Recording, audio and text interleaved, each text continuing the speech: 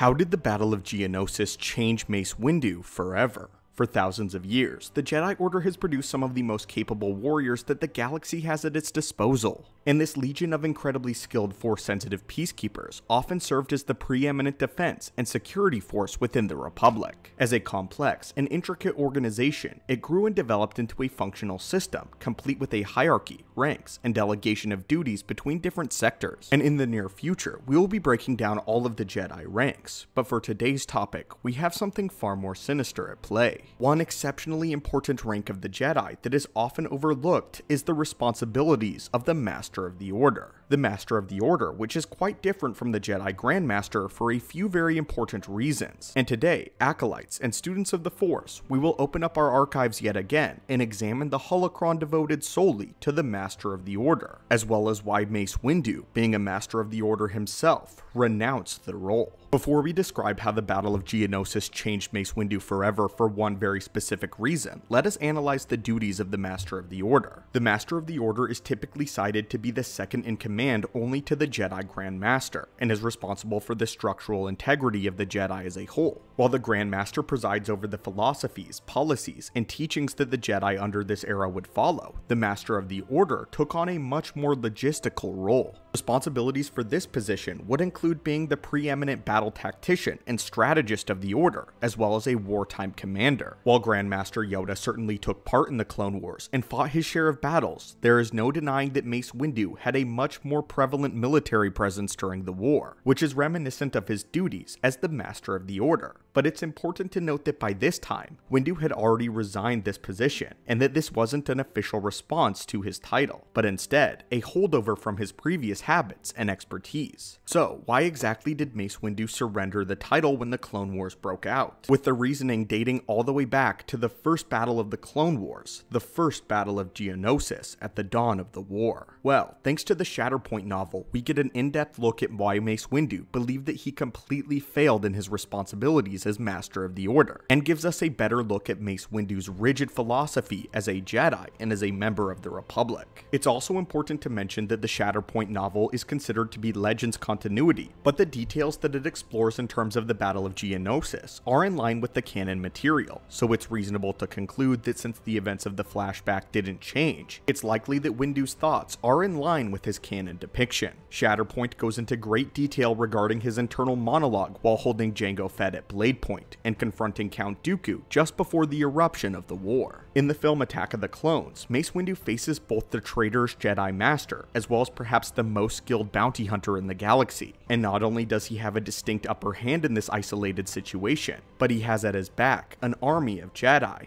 This here is the moment that he could come to replay in his mind for years, keeping him up at night and proving to be one of his greatest failures. Jango Fett was ultimately able to divert Windu's attack with a flamethrower, leading him to jump from the balcony and into the battleground below where the Battle of Geonosis would begin. And this decision set the course of galactic history for years to come, resulting in the deaths of billions. Not only is this the spark that ignited the Clone War and sent the galaxy spiraling into conflict, but it also allowed Palpatine's ultimate rise to power, the destruction of the Jedi Order as a whole following, and the rise and birth of Darth Vader. Each of these integrals events can be traced back to this one fateful decision, and while Mace Windu died before the dawn of the Empire, he was able to see the results of his actions up until a certain point in time. What Mace Windu had later wished he had done, however, was died atop that balcony, and for a very good reason. For years, Mace Windu was forced to watch the calamity of a war that he could have prevented with a small sacrifice of his own life. Each death, each ravaged world, each enslaved race and fallen Jedi was a constant reminder that this entire scenario could have been prevented if only he had chosen death.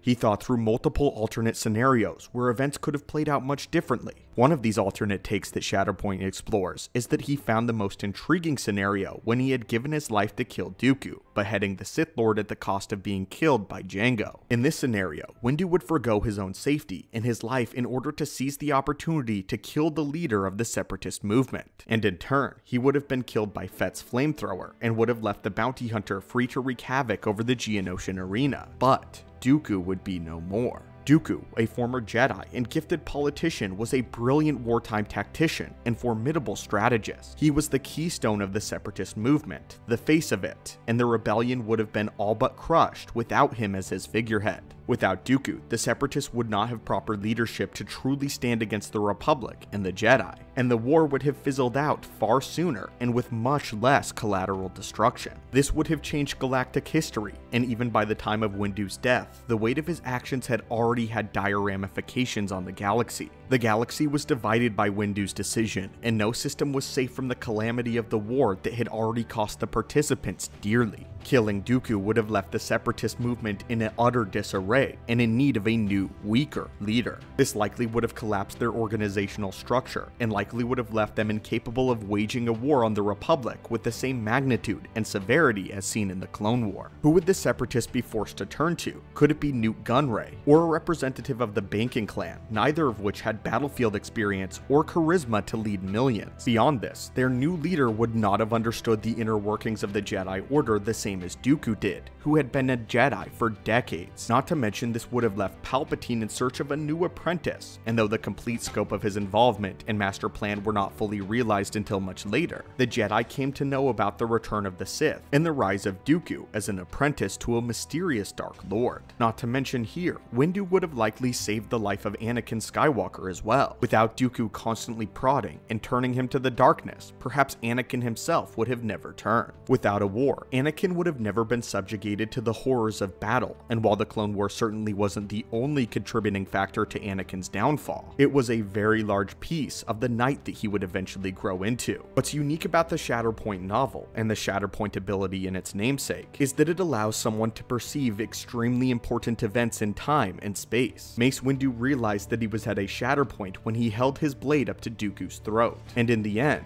he made the wrong decision. Not to mention that he was arrogant, and he led hundreds of Jedi to their deaths that day because they were utterly unprepared for the war at hand. Immediately, the consequences of his decision poured over Mace Windu, and after the Battle of Geonosis, we get a different part of Windu, someone who is guilt-ridden, so much so that he deemed himself unworthy and unfit to lead the Jedi as the Master of the Order. And therefore, as the war broke out, the role of Master of the Order and Jedi Grandmaster were molded into one role, with Yoda taking on both responsibilities in the twilight of the Jedi. With that said though, Windu was still one of the most formidable battlefield commanders that the Republic had ever seen, but his official title had been renounced. Windu was unworthy, and although he maintained his seat on the Jedi Council along with the rest who served, he still would never forget that Shatterpoint on Geonosis, an event that would change him forever. Windu's life in his mind would have been a small price to pay for the security of the Republic and the destruction of the Sith. It was true that the arrogance of Mace Windu blinded him in this moment, and the Jedi Master would suffer the consequences both with his own life much later, at a much greater cost, as well as his very mental fortitude. This is the moment that broke Mace Windu forever.